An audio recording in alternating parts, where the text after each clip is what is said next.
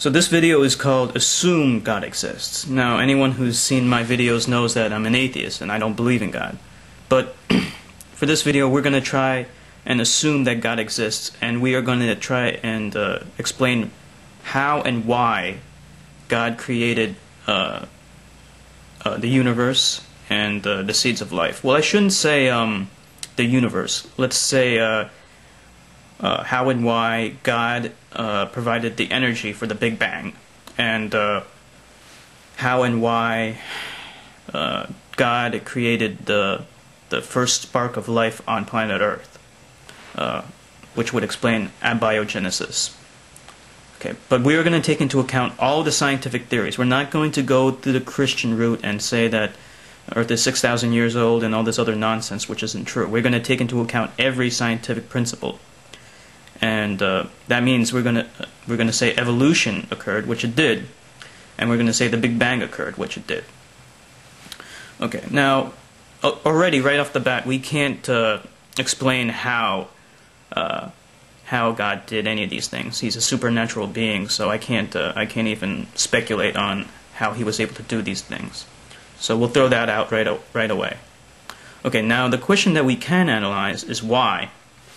Now, we're assuming God exists. Now, let's start with the Big Bang.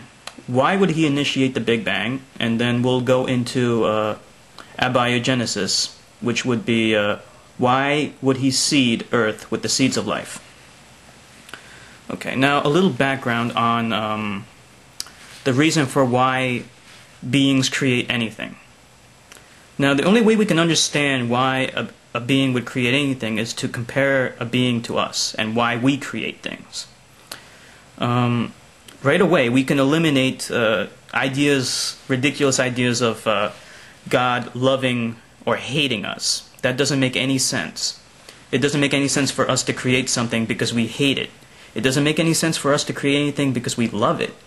Okay, we create things out of a desire, out of a selfish desire. It is inherently because we lack something about ourselves. So therefore, we need to create something to fulfill that.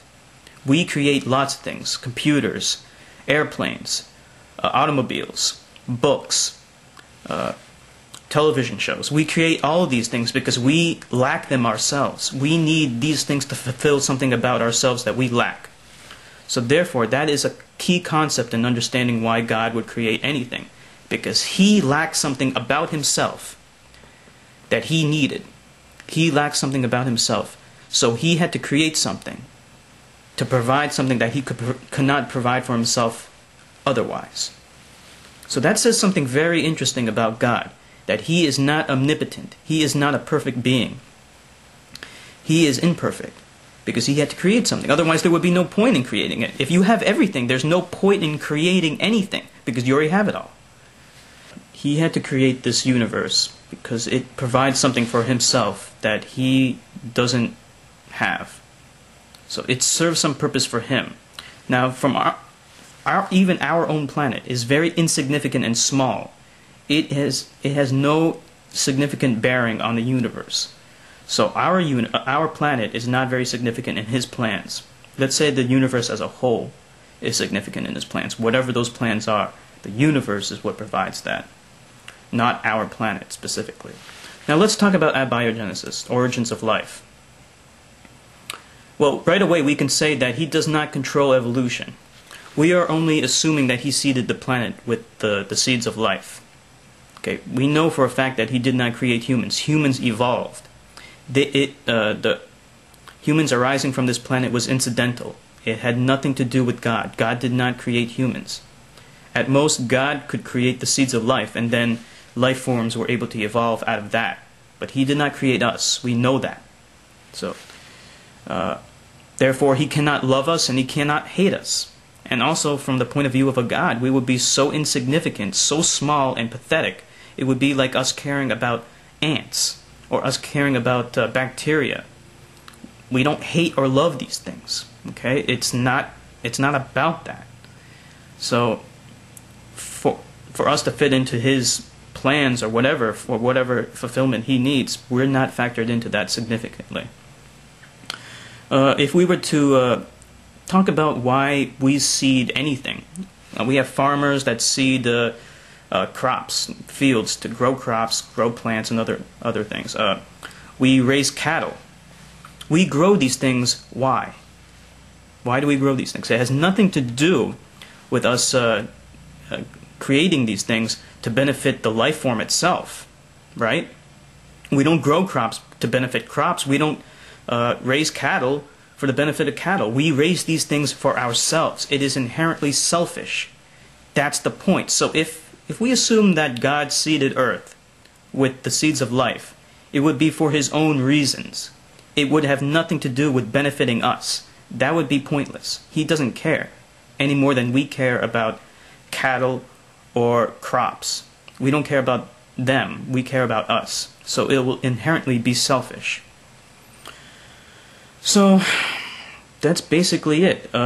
We can conclude the reason why he did any of these things. If we assume that he created the energy for the Big Bang, or he seeded Earth, and I'm assuming he would seed other planets with life, it would be for his own selfish reasons. So what are some of those selfish reasons? I guess the only other thing, I mean, if he's so powerful, maybe it's just out of boredom. You know, maybe he created these things to entertain himself. Isn't that entirely possible? Maybe there's something about the universe and its energy that he needs to sustain himself or other beings like him. There could be something like that. It's really something hard to fathom, you know. But I think we can determine that if he actually does exist, it would be for his own reasons, not for us. So, why do Christians reject the scientific theories and facts, but accept God? You know, if you think about it and you accept all the scientific theories and facts, the idea of God is very weak because it's very emotionally unsatisfying.